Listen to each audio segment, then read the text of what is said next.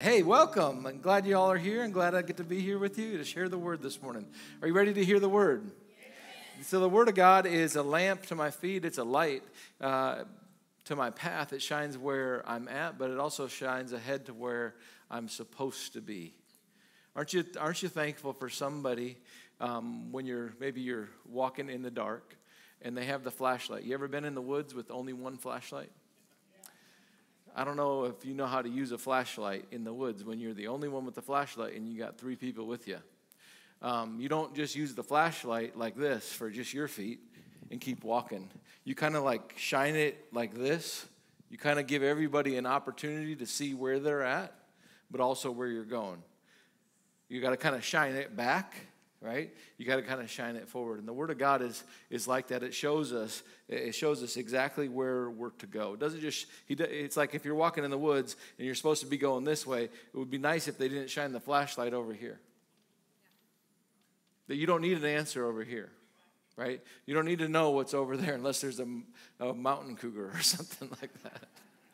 All right, praise the Lord. That's what the Word of God is. All right, so we're in week 2 of a series we're just calling Back to School. We're going back to school, back to faith school, and this is a really, I believe, an important fundamental time of teaching on faith. And why is faith so important? It's because it's your victory. It's because it's how you appropriate all of salvation.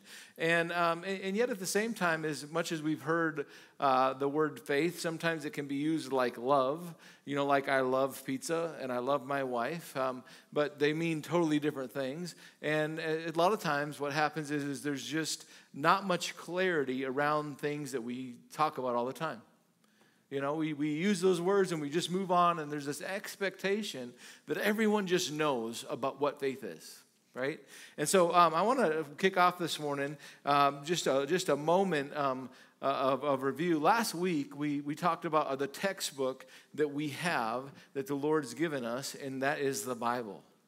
This is something that God has given to us, and we talked about the just how true it is. It's not just a history book. It's true. It's not true like like what you ate for breakfast this morning. It's true like the level or the line. It's what everything is based off of. It is foundational. And we just talked about how the Bible is God's word.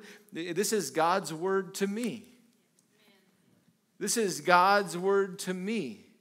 His word is alive, and this is his word written to me. The Holy Spirit is my teacher. When I open this book, the Holy Spirit is my teacher. How many of you kids went back to school this year, and especially when they're younger, they would talk about who their teacher is. Oh, I got this teacher, and she's so nice. And I remember one time one of our boys came home, and she goes, and they said that, oh, and she's pretty.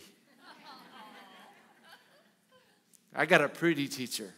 That's always nice, right? They know the name of their teacher. You have a teacher. The Holy Spirit's your teacher. Every time you open the Word of God, He's there to teach you and me the Word. He's there to illuminate to us what we didn't see or couldn't see or didn't know we needed to hear. And that's who's here this morning. When the Word of God goes forth, He's going to talk to each and every one of us. Amen. And so I want to kick off this morning in Hosea chapter 4 as we enter in. Hosea chapter 4, 1 through 6. You may have heard this. Verse 6 says that my people are destroyed for lack of knowledge. How many of you have ever heard that verse? Just show a hand. You've ever heard that. My people are destroyed for lack of knowledge. And so this is partly why we're teaching and we're going to school. How many of you know if your kids don't go to school, they'll struggle in life because they don't know how to do some of the things that you would need, like reading, writing, arithmetic, right? I don't even know that we use that, arithmetic, math, all right? But let's go back to verse 1 here, and let's read the context of what's going on. And the Lord He's bringing some correction. He said in verse 6, my people are destroyed for lack of knowledge. But He says, hear the word of the Lord, O children of Israel, for the Lord has controversy with the inhabitants of the land. In other words, they'll go in the way that God designed them to go. Did you know that that's happening even in our land? We're not all going the way that God designed or He desires, or His heart, or He says that they should go. He says, there is no faithfulness or steadfast love, and there's no knowledge of God in the land. So that's the next verse. Let's keep on going. We'll see what happens. There's swearing, there's lying, there's murdering, there's stealing, there's committing of adultery. They break all bounds. In other words, they don't keep their word. There's no limits. Anything they think of, right? There's bloodshed, and bloodshed follows bloodshed. It's like an eye for an eye. Well, you did this to me, so you hurt me, I'm hurting you back. It's just one thing after the next, blow after blow. Next verse. Therefore, the land mourns. I mean, that's a terrible place, isn't it? Just everything, just looking out for number one. This is what it comes down to. It's looking out for number one. It's survival of the fittest, and anything that you got to do it, that's the way we're going to do it, baby. And here it goes on, it says, the land mourns, and all who dwell in it in languish. It's hard. That's a hard life. The Bible talks about how the way of a transgressor is hard. And so the land is hard, and the beasts, and also the beasts of the field, and the birds of the heavens, and even the fish of the sea are taken away. Like even creation suffers when man is not going God's way. Have you ever seen a city that just is just not going God's way, and you can just see it? Things are just destroyed. Keep on going. Yet let no one contend, and let no one accuse, for with you is my contention, O priest. So here's what he says. He says, all this is going on in the land, and the people aren't walking with the Lord, and all this is hard and it's heavy. But guess what? Don't start assigning blame. He said, there's nothing, no one to contend in whose fault. He said, the Lord said, my contention, or my contention, my bone to pick, so to speak, is with you, priests, who are supposed to be carrying the word of God in this land. You know, the Bible tells us that we are priests, not just the pastor, but we are priests. It's important that the word of God would be taught in the church, but it's really equally, and I'd say even, well, it's the same level of importance that the word of God is brought. It's not just taught, but it's brought by you and me into our jobs. It's brought into our schools. It's brought into our business. In the way that we do everything, the Word of God is brought. That we are representatives of the Word of God. And this is why it's so important for us to teach just simple faith. Because everyone has heard faith, but what is faith? He goes on to the next verse. It says this. He says, you shall stumble by day. The prophet shall also stumble with you by night, and I will destroy your mother. He's saying, y'all, it's not good for you. It's not good for you, priests. Sometimes in the land when everything was going bad, the priest kind of had like, well, we're with God. And the Lord's like, you're not with me. And it's about to get real bad for you. And he says, next verse 6, and he says, my people are destroyed. This is what's going on because they don't know, or for lack of knowledge, because you have rejected knowledge. How do you and I reject knowledge? We don't accept as true what we hear. And sometimes we can sit in church, or we can open our Bibles and we can be like, yeah, come on, 21st century here, come on, bud. But we reject it. And when we reject knowledge, what happens is there's destruction is the result. He says, I rejected you from he ended up saying, I reject you from being a priest, and since you have forgotten the law of God, I will also forget your children. Big verse that's a little bit of context there is helpful, that the word of God is so vital to you and me and to our land. The word of God is vital to my family. The word of God is vital to your family. And this is why we're talking about going to school. Because we got to go to school to get some knowledge, right? Boys go to Mars to get more candy bars, and girls go to Jupiter to get, all right, never mind. That's one of those school things, you'd say. I'm rubber, you're glue. Talk to all right, let's go to school. It's funny. All right, let's keep going here. Textbook. So we hit this. John chapter 17, verse 17. It's this: sanctify them by your truth. This is a prayer that Jesus prayed. He says, your word is truth. How many of you believe that God's word is truth? You know what? It doesn't matter if you believe it or not. Romans chapter 12, verse 3. Doesn't matter if you believe it or not, because it's true. What if someone doesn't believe? Hey, if you don't believe it, does that make it not true? Nope. Will their unbelief make the faithfulness of God without effect? Absolutely not. Verse 4, it says, let God be true and every man a liar. Certainly not. Indeed not. Let God be true and every man a liar. You know what? It doesn't matter if you believe it's true or not. It's the truth. And you know what? God gives us an opportunity to testify of what our own heart knows. That's what happens. He deals every person. We're going to look at this here this morning as we get into talking about faith. Matthew chapter 7, verse 24. We talked about how these words are what we can build our life upon. Just hit on that last week. The Word of God, this is what you can take it to the bank. You can build your life. You can design your relationship with your girlfriend, Jonah. When you get that girlfriend, you can take the Word of God right here, and you can build your relationship on how you're supposed to treat her, on what you're supposed to do or not do before marriage, how you're to keep your word. And guess what will happen? You'll have an awesome marriage. You'll have an awesome future. You'll raise an awesome family. The Word of God is what you can build your life on. When you don't know what to do with business, you know what? Integrity. It's always the right call.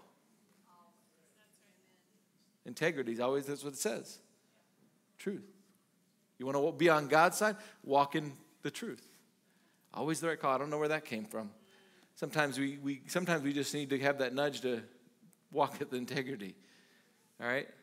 All right. Thank you, Lord. So this morning we're talking about this. It's the title of this morning's message. Last week we hit textbook. It's this. When you go to school, so many times what happens is that first week of school, they talk about turning in your assignments, and now they have computers and all that, and they have, your email addresses attached. But how many remember that the teachers always would tell you need to put your name on your assignment?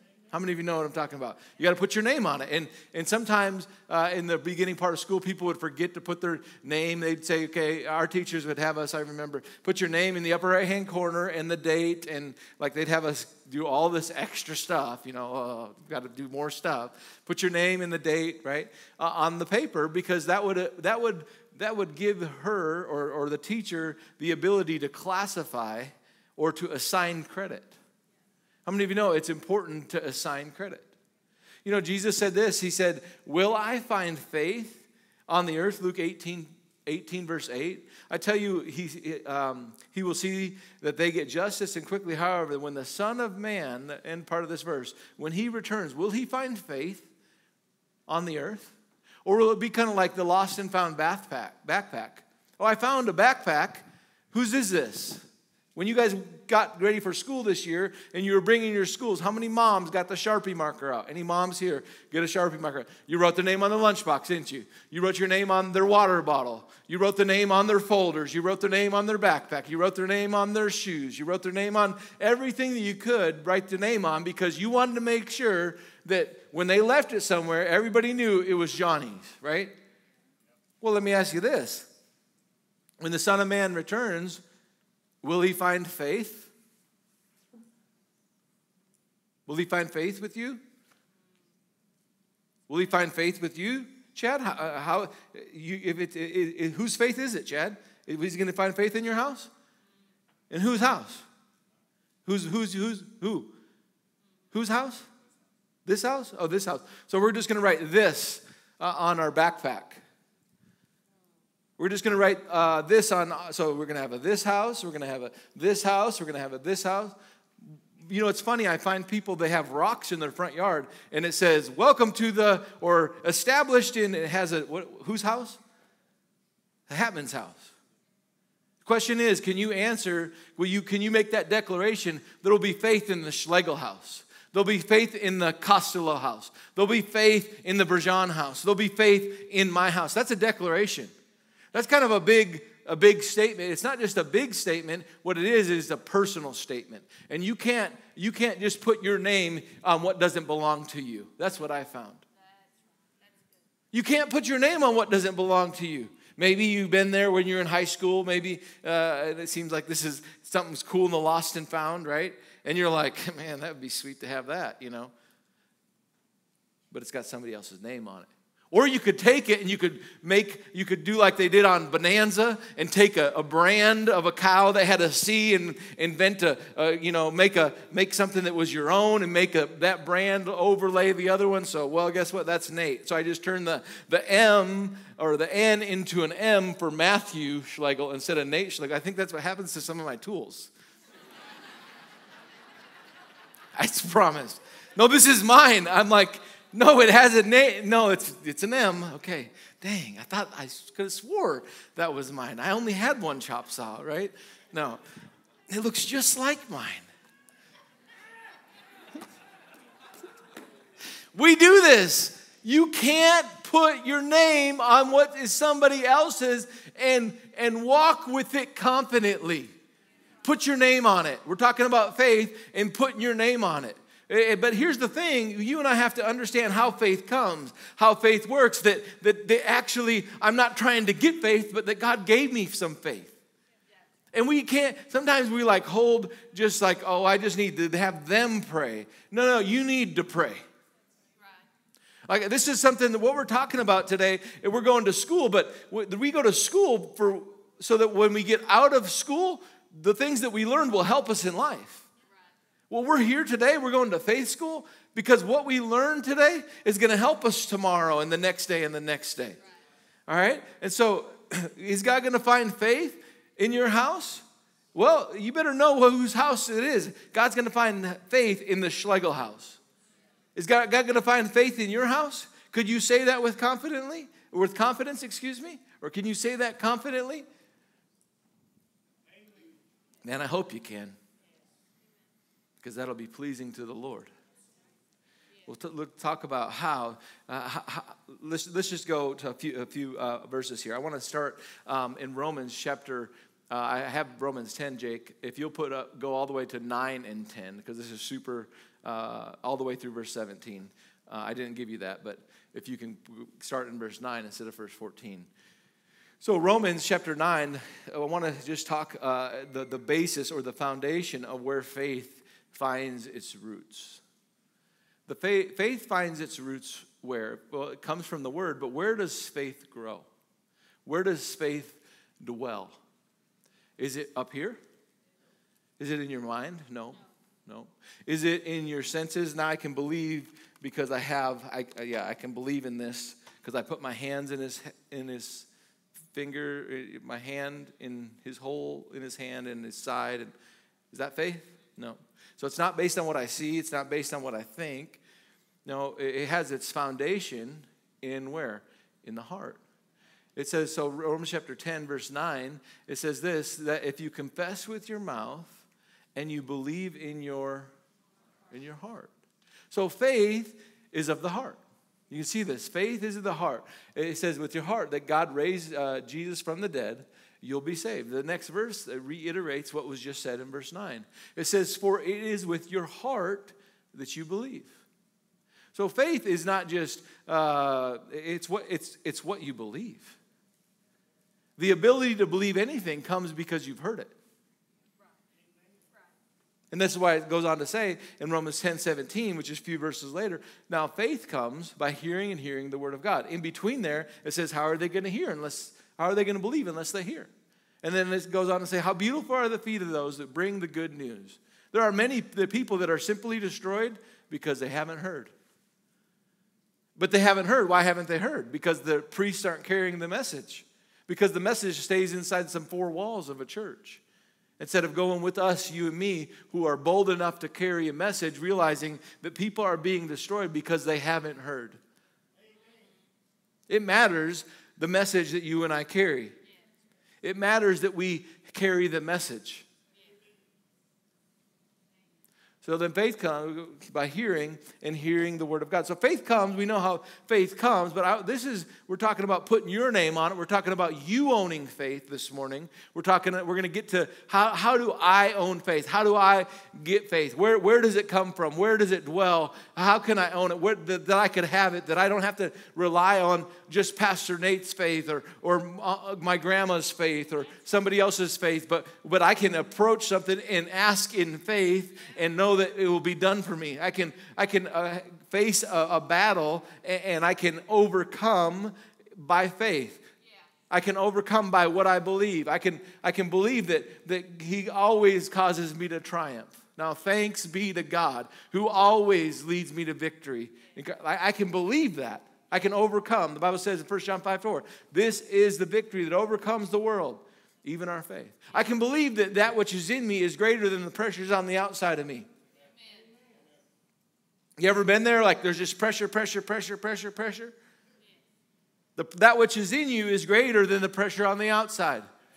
And so, we're going to talk about this in the weeks to come about releasing faith, but there's a faith shield. If faith's in the heart and we're getting bombarded here, we're going to have to learn how to raise the faith shield. That's good. So how do I get what's from here up here? Well, out of the abundance of my heart, my mouth speaks. I'm going to have to learn to begin to agree with the word of God and to release faith so that I don't just hold faith, but I release faith.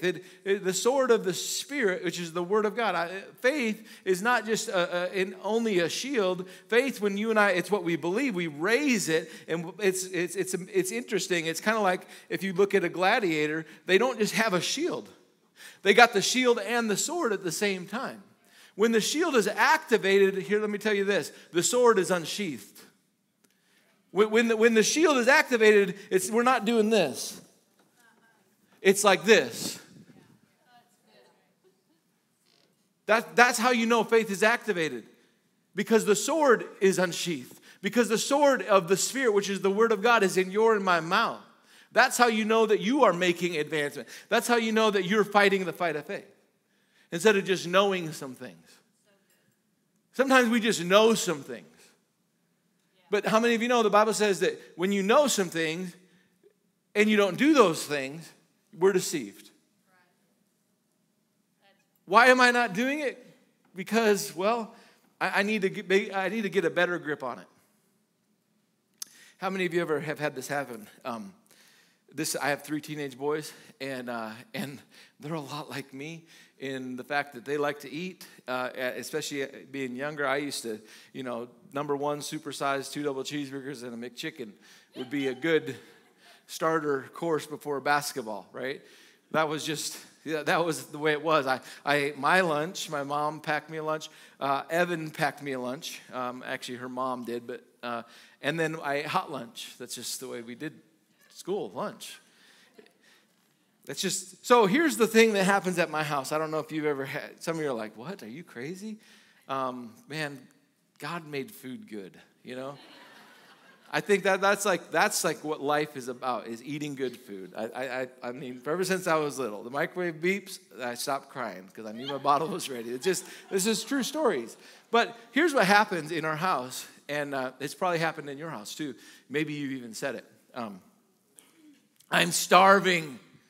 I'm so hungry. I haven't eaten anything all day. Anybody ever heard that? Okay. And then you're like, bro, I brought you pizza today. Well, except for the pizza, I'm just so hungry. It was only 1 piece. Well, what about the bowl of cereal you had a couple, 2 hours ago? Well, I'm just saying I'm super hungry. How many of you know when you have done a lot of work or you've done a lot of fighting, when you've expended many calories, you often and very simply forget what was deposited just a short time ago. This is just, when you're in a faith fight, you're going to have to feed more. When you're in a faith fight, when something is attacking what you believe, you're going to have to feed more because you're going to forget that you just ate 2 slices of Gino's pizza with ranch and stole some of mine. You're going to forget that you just had the 3rd bowl of cereal and left the box on the counter for us to throw it away. You're going to forget. You're going to forget the goodness of God and how he spoke to you, and someone messaged you, and someone texted you and gave you an encouraging word, or you read something, or you were listening to something on the radio that morning, and it was exactly what you needed to hear. But just 2 hours later, because of what the bombardment of all the thoughts and all of the whatever, you forgot that you even were given anything to eat, that anybody even cared enough to stop by Gino's to get you a hot piece of pizza. It wasn't cold. It was right before you got out of practice, and you get this fresh hot piece. You forgot that somebody even cared, and you forget that God cares. You forget that he's even there, and he's a strength and a help and a very present help in time of need. You forget, because what do you need to do? You need to feed. We need, when you're in a faith battle, you and I need to feed. That's just a side note for us, okay? But we need to feed, because faith comes by what? Hearing. So you need to hear the word again, because you're hearing a lot of other words. You need to interrupt the channel. You need to change the channel. You need to set the atmosphere. You know, what I found is it's easy to eat when things are on the counter. You know, when the brownies are left on the counter, how many of you know it's easy to just grab an extra brownie? Or whatever it is. You know, the thing, it seems like it's always like brownies or cinnamon rolls or something like that that's left on the counter. Like, where's the vegetables, right? Like, legit. I'm being serious. It's like we want to eat healthy, but we don't have things out and available. You and I eat healthy when things are made available and ready and prepared. Isn't that true? Like planning, preparing, what is that? Failing, we're not going to go that way, but failing to plan is planning to fail, all right? All right, let's keep going here. So we know that faith comes, faith is of the heart. We know that it comes by hearing the word. I want to go to, and we know that this, you can, John 17:17, you can take God's word to the bank. It is the plumb line. It is truth. Hebrews chapter 11, verse 1. Now, we're going to read this in a couple of different translations. This is ESV. Now, faith is the assurance of things hoped for. It's the conviction of things not seen. How many of you have ever heard, now faith is the substance of things hoped for. It's the evidence of things not seen. Maybe that's how you've heard that verse. Now, faith is the substance of the things you're hoping for. It's the evidence of things not seen. I love this translation because it's conviction. How many of you, in a courtroom, for someone to be convicted, there has to be enough evidence. But the thing about faith is, for you to own faith, you're the one that passes the verdict. When the word of God is spoken, faith is the assurance of what you're hoping for. It is the conviction of things not seen. It's a conviction, something you are convicted. You are making the verdict. You are saying, that's true. You're saying that God said this, and I believe it. And you've heard people say, well, that's a bunch of junk. God said it, I believe it, that settles it. Well, that's what faith is. Faith is that you take God at his word, and you make the call that he's faithful. And that he was the same yesterday, today, and tomorrow. And that his character is who he says he is, not who somebody else said or somebody else's experience. I go back to God's word, and I realize that now faith is the assurance. It's something that I hold because I saw the evidence, because I saw the word, and the Holy Spirit bore witness with my spirit of who God is. And so I take the Spirit of God and what he's spoken to my heart, and I look at that evidence and I say, I'm bringing the conviction, and I'm saying the verdict of that is, that's right. That's right. So you might hear, like, what did you say, Mo? That's right. You'll hear her saying this over and over from the front row. I hear this because the voice is projected this way, but you'll hear this when I'm teaching. You'll hear it over and over. That's right. That's right. And here's what she's saying. Verdict. Verdict. Verdict. It's the nod. It's the nod that what God said is true. I have to, it's my nod. You listen, if you don't believe that in your heart and confess Jesus as Lord to be saved, if you don't worry, you won't be saved. But if you, right next to you, you confess Jesus as Lord, you believe in your heart, you're saved. It's like your name, Lamb's Book of Life.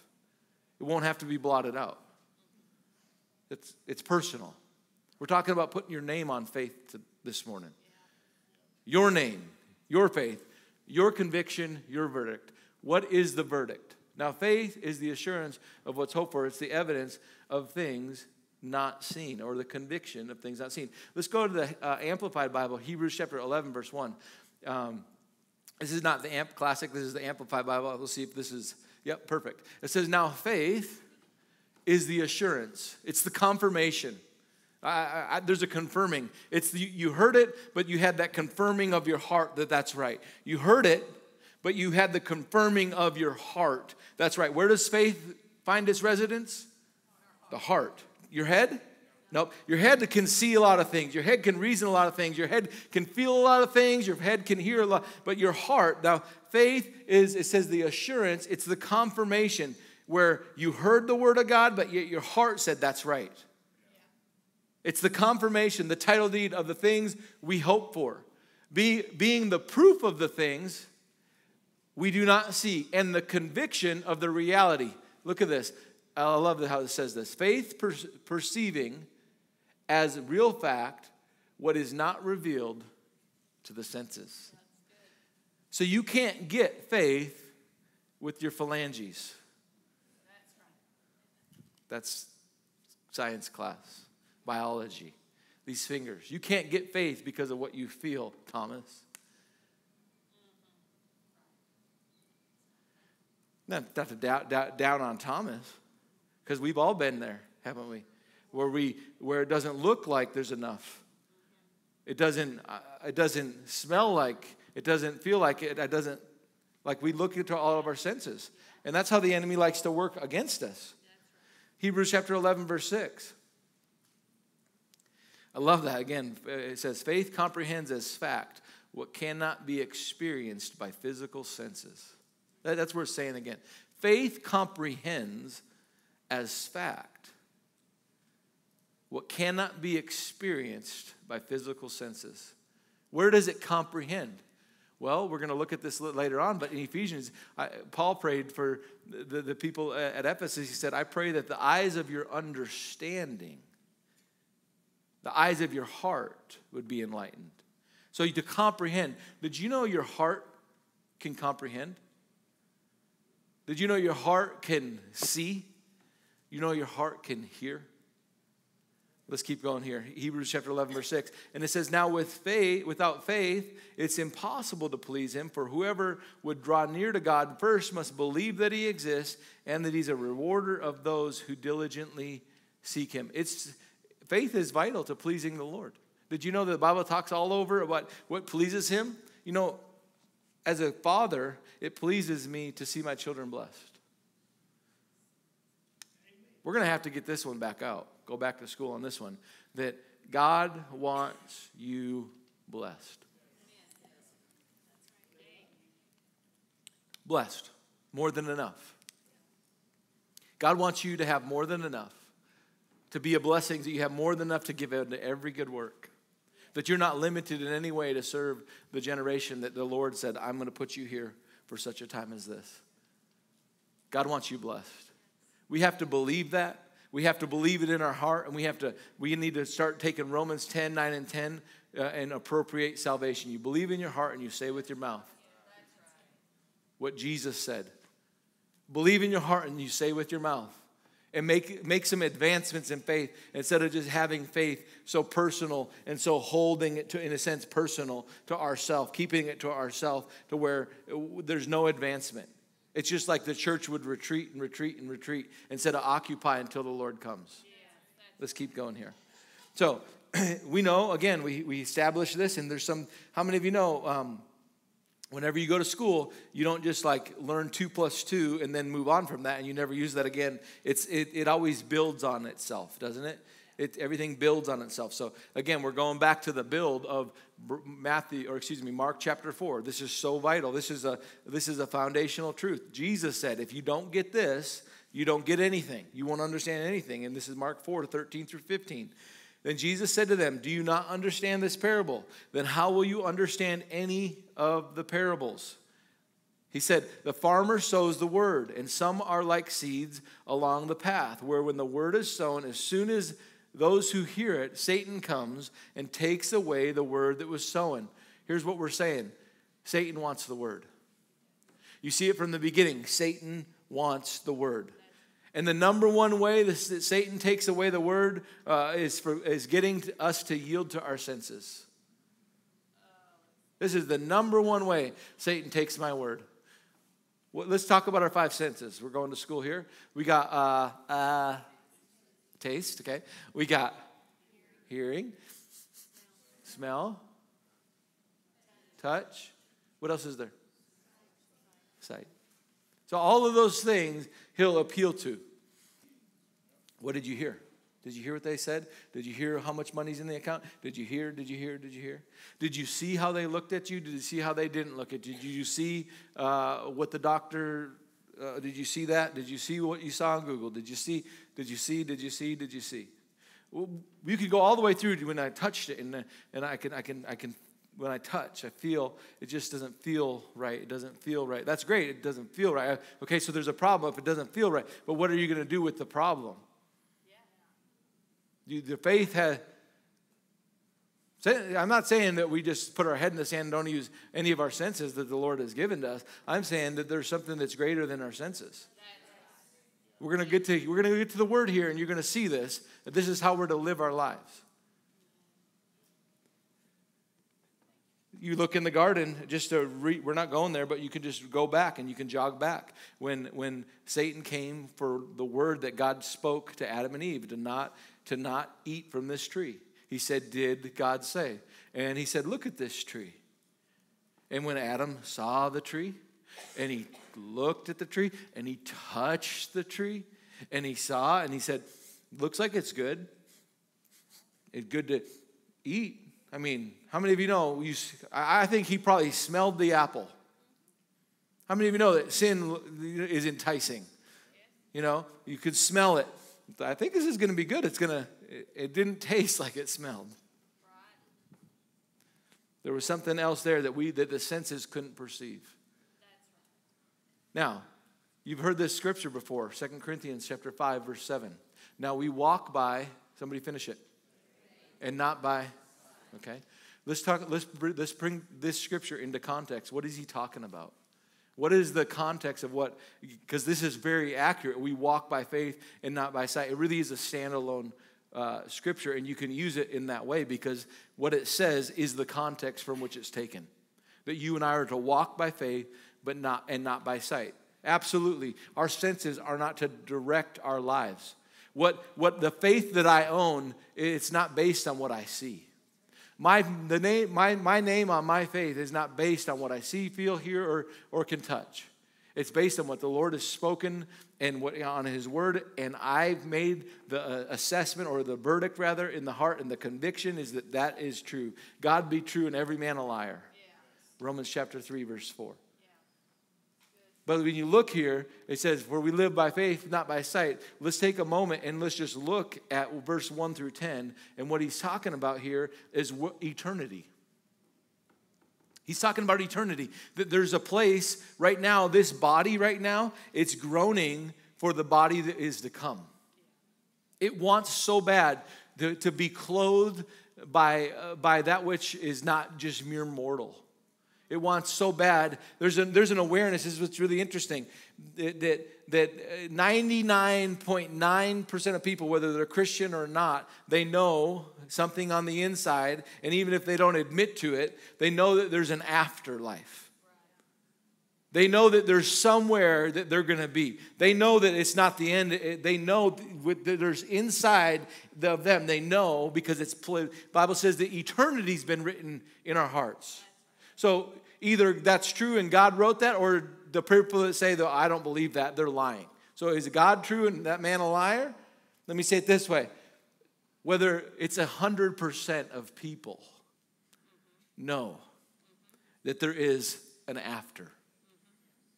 And so here Paul's talking to the church of Corinth, and he's saying this. Let's just read it. It says, for we know that if the tent, this body, that is our earthly home is destroyed, we have a building from God. There's another tent.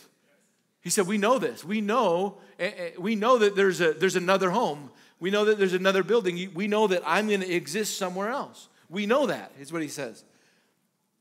A house not made with hands, eternal in the heavens. For in this tent we groan, in this body we groan, longing to put on our heavenly dwelling. If we indeed, by putting it on, we may not be found naked. For while we are still in this tent, we groan and we're burdened, not that we would be unclothed, but that we would be further clothed. So he's just saying this, like we're existing here, but we so long, and we're very aware that there's an existence there. And we don't want to just go there and not be who we're to be, but we're to put on what doesn't die. We so long for that, okay? And I'm trying to just give a little more context for somebody that maybe doesn't understand what I'm reading here. So that, I'm picking up on the bottom of verse 4, so that what is mortal may be swallowed up by life.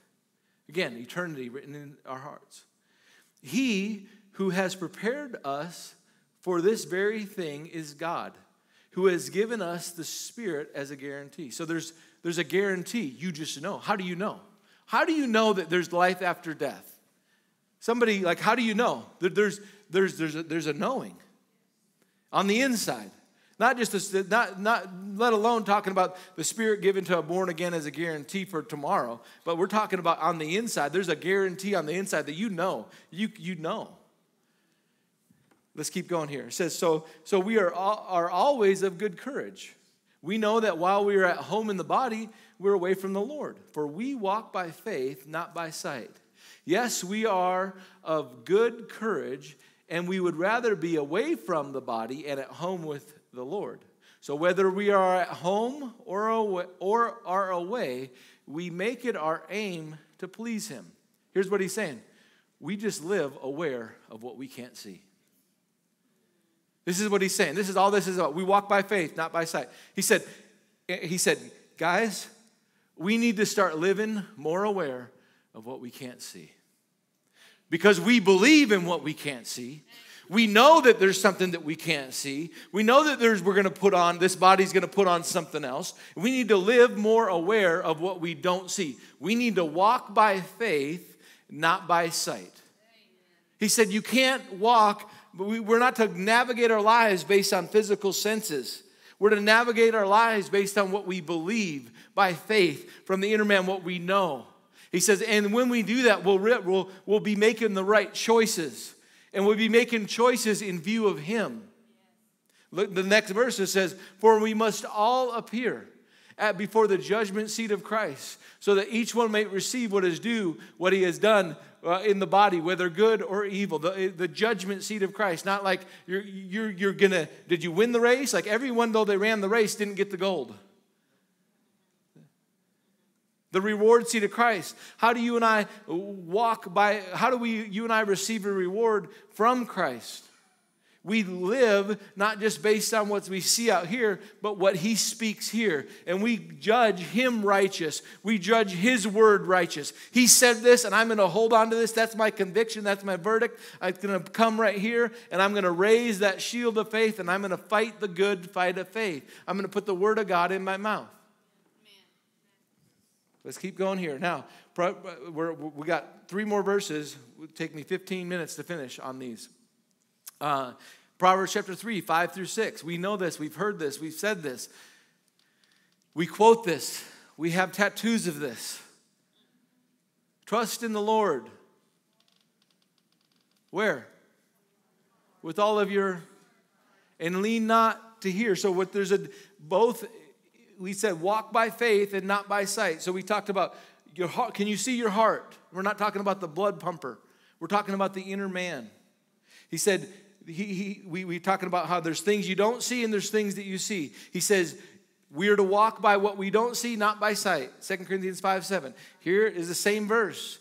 Hey guys, we're to trust in the Lord with what we don't see and not lean to what we do see. This is, lean not to your understanding. In all of your ways, acknowledge him or submit to him. In every way, check with him. And he will make your path straight. Jake, will you throw up that not the verse, but the slide that you made? In all your ways, acknowledge him. Check with the heart. Check with the heart. Check with the inner ear. This is why it's so important for us to agree with God that my children know my voice and a stranger's they do not follow. I know the voice of God because I'm a child of God. Well, I just don't know if I can hear. Don't lie to yourself.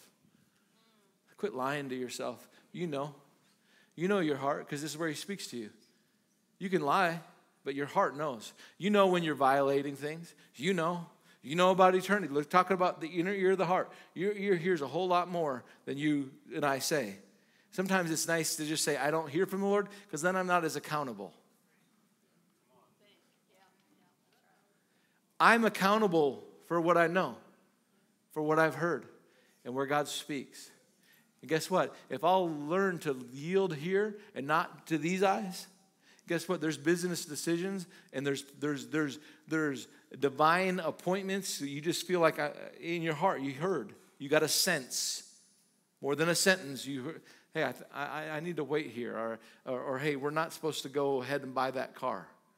You ever get that? And you go ahead and just violate it anyway because look at the price tag. Everyone else has one.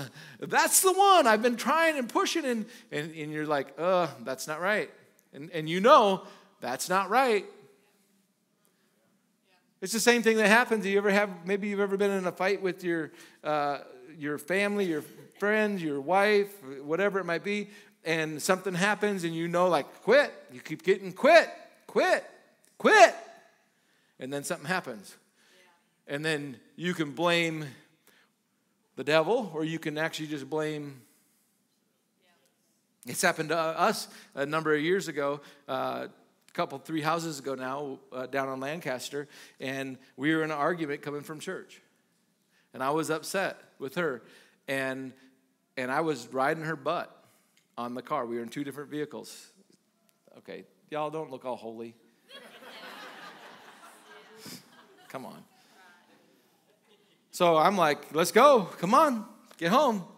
Well, going home, I thought, by the time I got to my driveway, I was really upset, flying down the driveway, and I'm pushing her. I'm like right on her butt. She kind of brake checked me a couple times, you know. It's good to fight with someone that can fight back sometimes, you know. Anyway, and so we're driving down the driveway, and I'm like, you know what? This is stupid. I can't believe I allowed this to go on from church. This is like 7 minutes of me just being angry. And the whole time it's like, quit. And it's just like, quit. You know? I'll tell her when I get home, you know. And by the time I get coming around the driveway and coming down, I didn't quit, didn't let off. I thought, you need to quit. Well, I'm still up on her. And we're pulling into the house. And I thought, I can't really slow down now. I mean, I'm slowing down, but I'll hit the garage door for her. So I hit the garage door for her. Well, she decided to hit the garage door at the same time. You know, she didn't look at the garage door. I had already hit the garage door, and it had opened. So she hit the garage door, and she closed it on the top of her SUV and decided to rip the garage door off all the way into the house. Oh, I was mad. You know why I was mad? Because I knew. And there's times that we're allowing and we're blaming God, we're blaming the devil, we're blaming things, and you know. And you know the Lord's been dealing with you. And you know the Lord told you not to buy that. And you know the Lord said that's not the girl. And you know that the Lord was dealing with your heart. But you were unwilling to yield. Unwilling to yield. See, in order to walk by faith, we have to first be willing to yield.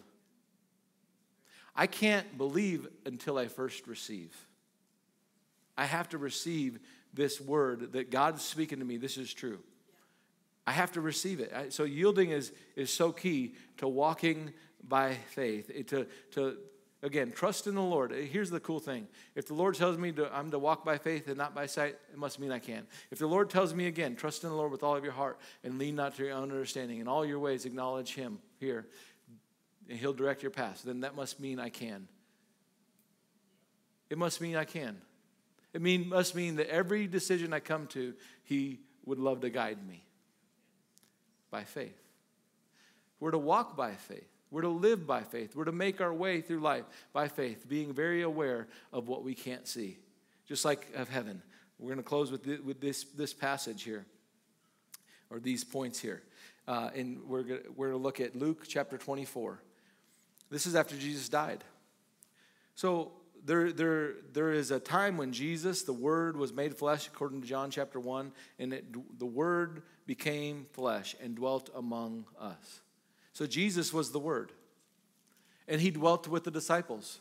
But when he was about to go away, he said there's going to be one I'm going to give you, the Holy Spirit. This is John 14 and John 16, the Holy Spirit. And what he's going to bring to you is the Word. As the Word was with you, the Word will now be with you. Okay? So now here we are, after Jesus dies on the cross, and he's now risen from the dead, but the disciples are still messed up because of what they thought, because of what they saw, because of what they heard, because of what they didn't see. Okay? And it says, now behold, two of them were traveling. This is Luke 24, 13. We're going to read most of the chapter here. Now behold, two of them were traveling the same day to a village called Emmaus, which was a 7-mile journey from Jerusalem. They talked together of all the things which had happened, all that they saw, all that they heard, all that they felt.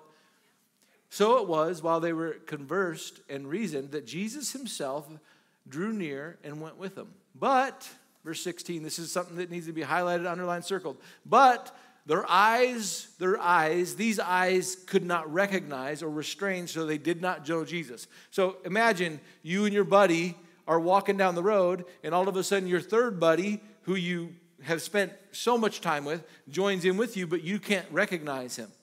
So the Lord had made it to where their eyes or their comprehension or their senses were blurred or did not feel, they were numb. The senses were numb. Their ears didn't hear Jesus. You know how when you go, hey, man, what's up? Hey, this is Nate. Yeah, you didn't need to tell me that. You knew it was me because I called you and we spent time together. It wasn't just their eyes. It was how they perceived. This is what this is saying. The way that they perceive was no longer available to them for who was down with them. Okay?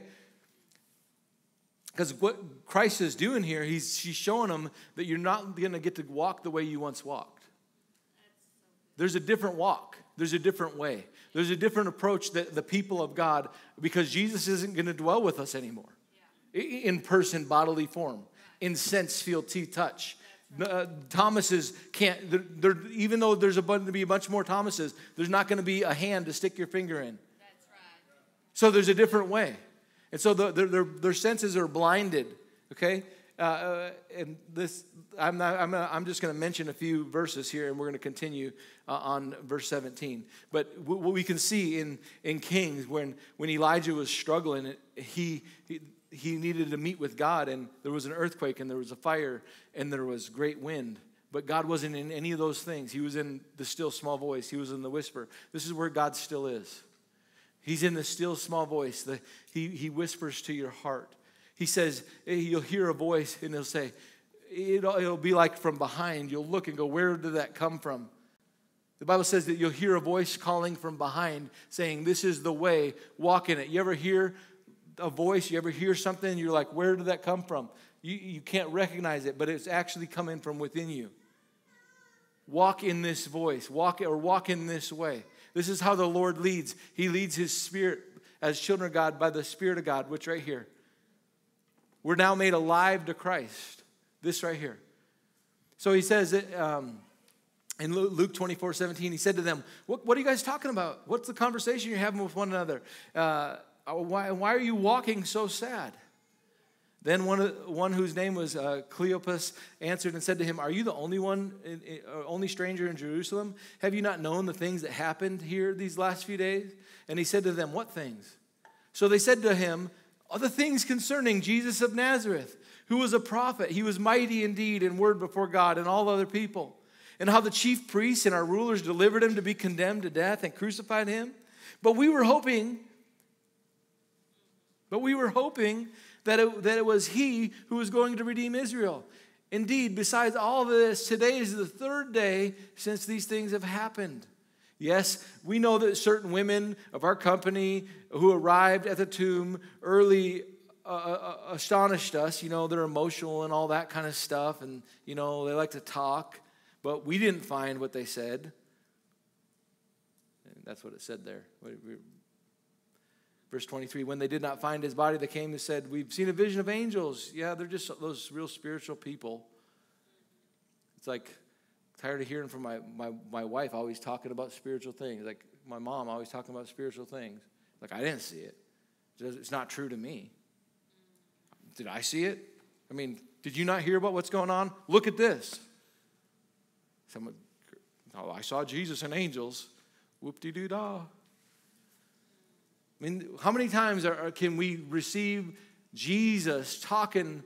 We're in a conversation with Jesus, and we're just harping on all that's not. And you know what?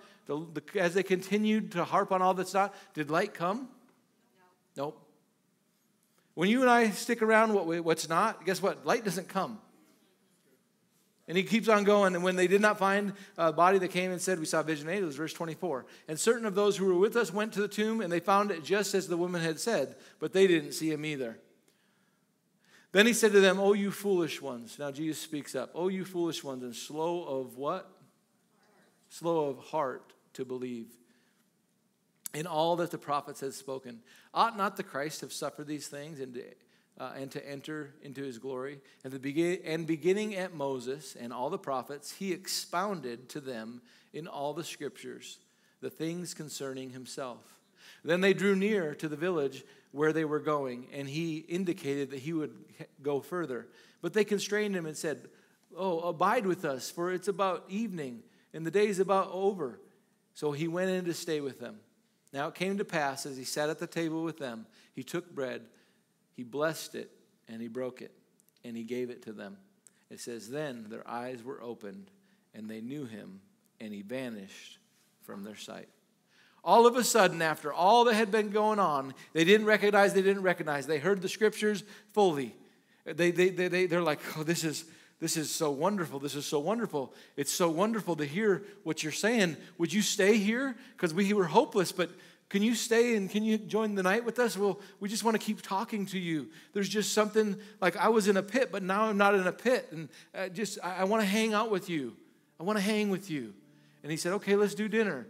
And you got any bread? And they break the bread. And as he breaks the bread, they recognize the Lord opens their eyes, their natural sight, and they go, Jesus was with us this whole time? And then Jesus disappears. And then they begin to talk with one another. And this talking with one another is so key, because this is how you and I, this is faith school. Pay attention to your heart. This is faith school. When your heart says, those aren't the friends, pay attention to your heart. When your heart says, stop. When your heart says, don't do that. When your heart says, well, what if they're going to think? And what about this? And what about that? I need an explanation. I need to tell them what it thinks and feels and see and da-da-da-da-da. No, pay attention to your heart. He says that next verse. And they said to one another, did not our heart burn within us while he talked to us on the road? And while he did what? Opened the scriptures to us. You want to hear? You want the ear of your heart to be illuminated? You want to, in a sense, turn the volume up? Open some scripture. And what's happen when you're in a place of adversity, when you're in a faith battle, a fight, when you're in a fight, when you're looking for, you're in a place of decision, and you don't know, and you're struggling, should I do this, should I not do this, should I press charges, should I not press charges, should I go to take him to court, and what should I do, Lord? This is turmoil on every side, this mind, should I buy it or should I not buy it, should I not? Here's the deal, before you move, trust in the Lord with your heart. So let me just say it this way, get the light out. Psalms 119, 105, and 130, the thy word is a lamp unto my feet and light unto my path. It talks about how his word shines ahead and where I'm going. Get the word out. Get that word out, and it'll be like that burning of the heart. It'll let this become, it's fuel. Think about your heart. Did our hearts not burn within us? There's a fire, but those words are fuel. It'll illuminate you. It'll be brighter. It'll be stronger. It'll be hotter. Talking about walking by faith, not by sight. Making the move and being able to make a move based on conviction, not based on every bit of pressure on the outside.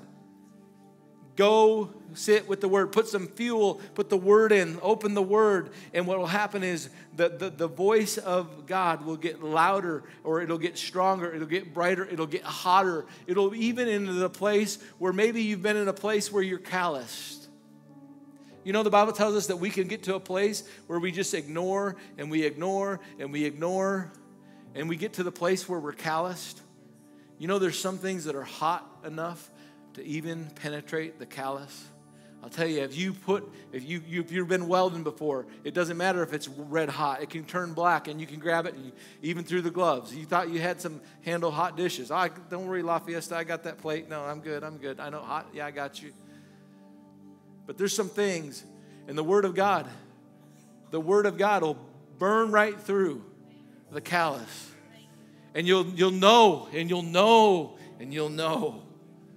how to live and how to make your way and how to make that decision. And you can trust in the Lord with all of your heart, and in all your ways acknowledge Him and allow Him to direct your path. And here's when I say this. If you're going to walk by faith and not by sight, you're going to have to trust what you hear in your heart is not only right, but it's for your good. That's not the girl. What do you mean? She looked like the girl on Snap. That's not the one. Huh. You fooled me. There's nobody else that's like her. Really? Because the Lord said that's not her. And you know in your heart. So what are you going to do? You're going to press on? You're going to violate that? You're going to continue to make your way without yielding to? This is faith school. So that you can go outside these walls, and when the Lord says, hey, right here in your heart, you get the burning to go talk to that person, go encourage them. I don't know what to say. Did He tell you all the what to say? No, He said, let me direct. Right, left, right. It's like that dance. It's like I don't know all the next steps. I just know that He's moving. He wants to move you and me. And if we're willing to yield, we'll find our place in the right place. We'll find ourselves in the right place at the right time, doing the right things with the right people. How? By walking by faith and not by sight. By walking by faith and not by sight. You know what else I'll find? I'll find that there's peace. I'll find that there's joy. So here's what we're gonna do. Here's how to walk by faith, not by sight. Today, as we go, 2 things. If I'm struggling to make a decision, I'm going to pull out Hebrews chapter 4, verse 12. You're struggling, you're in a time of decision. Listen here. The Word of God, this you put this one in you. Put this one in you. This is like the times table right here, times table. For the Word of God is living and it's active. It applies right now. It's sharper than any two-edged sword, piercing to the division of soul and spirit, of joints and marrow, and is the discerning the thoughts and intentions of the heart. It's able to, is that just me or is that me? The Word of God is able to separate even where it talks about the joints and the marrow. Science doesn't know where the bone and the marrow begins. It's a gradient. In other words, it goes from bone all the way to the inner marrow, and it's just like softer and softer and softer until it gets harder, harder, the outer layer. Well, you are a spirit being. You have a soul and you live in a body, yet you can't really divide the 3. But the Word of God can. The Word of God can divide between just here, the soul, and your spirit. And this is how He leads you. He leads you through the Word, and He'll be able to say, no, that's not that. That's that. Yeah, that's just that. That's pizza. Last night's pizza. Pizza dream, whatever. All right? So, get that out and put that before you, and you say, Lord, you said that you would be able to show me between here and here. I'm trusting you. So because here's what happens. When I pray the Word, I'm shining light on my course ahead. And then we're going to get out Ephesians chapter 1, and we're going to pick it up right here. Ephesians 1, 16 through 22. And you pray this over yourself. When I pray the word, if thy word is a lamp unto my feet and a light unto my path, how many of you know when I pray the word, it's like taking the flashlight for where I'm going? So this is one of the most powerful things you can do for your walk of faith, for the fight of faith. Don't just read the word, pray the word. Pray the word over your children. Pray the word over their path. Shine the light ahead of them. Pray the word over your days, over your business, over your direction. You need vision. You need help. You need hope. You need whatever it might be. You pray the word and you shine some light upon your path. And we pray, I do not cease, just Ephesians chapter 1, 16 through 22. I'm going to pray this over us as we close this morning. It says this, I don't cease to give thanks for you, as I remember you in my prayers. I pray that God of our Lord Jesus Christ, the Father of glory, would give unto you the spirit of wisdom and of revelation in the knowledge of him, that you would have the eyes of your heart enlightened, and that you would know the hope to which you've been called, that you would know the riches of his glorious inheritance that's laid up for you, his saints, that you'd know how immeasurable the greatness of his power is toward you who believe. This power that was the same power that worked in Christ when God raised him from the dead and seated him at his right hand. He seated him far above, and he seated you far above all authority, all power and dominion, and every name that's named, not only in this age, but also in the one to come. And he's put all things under your feet and gave him as a head over all things to the church. As I was reading that, praying that, I saw this in my heart. There's decisions that are being made because something is standing over you. And that's the wrong decision. You get this out, you're standing over it. There's fear attached to a decision, and that's not the right decision. You need to stand over it.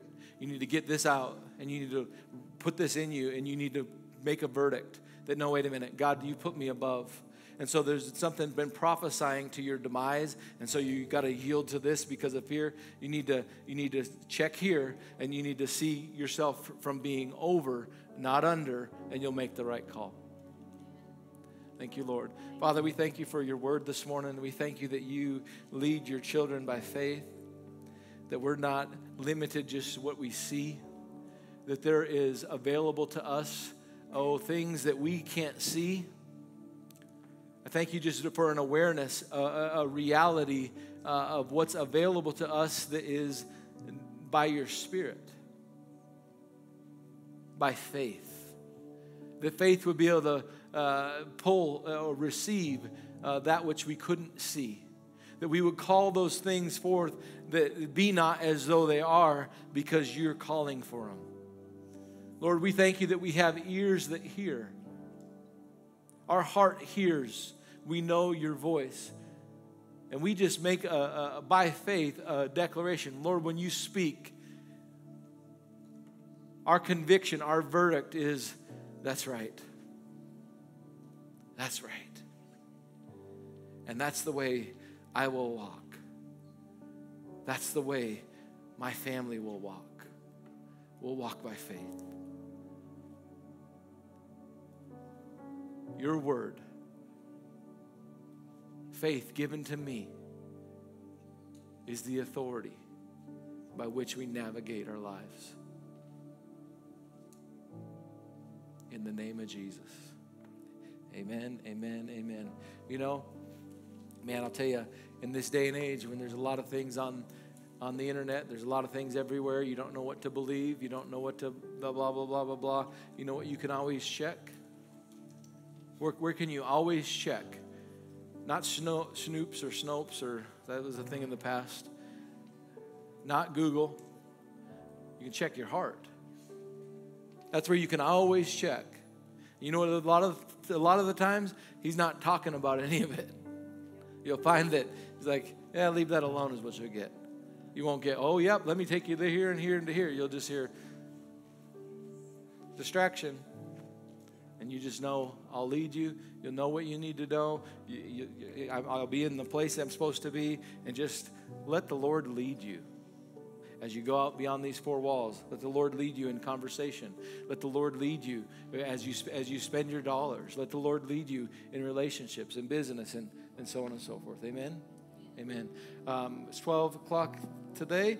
Praise the Lord. We got out on time. But before we dismiss, if you don't know Jesus, the Bible says you believe in your heart. We went over this today. You believe in your heart and you confess with your mouth Jesus is Lord, you would be saved. This is something that is so simple, that God made it so simple for us, every person. But if you're here today and you don't know Jesus, you got to get right with the Lord. I mean, I see there's plenty of people here. Good chance that someone needs to give their life to Jesus today. If that's you, we can stand this morning. I guess I could have done that. If that's you this morning and you got to give your life to Jesus, this is not an emotional move. Can I tell you repentance is not an emotional move?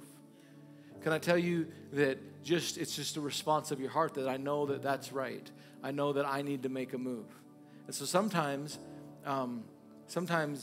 it's good to not move people emotionally to get them to move, because what I'm appealing to then is your senses instead of your heart.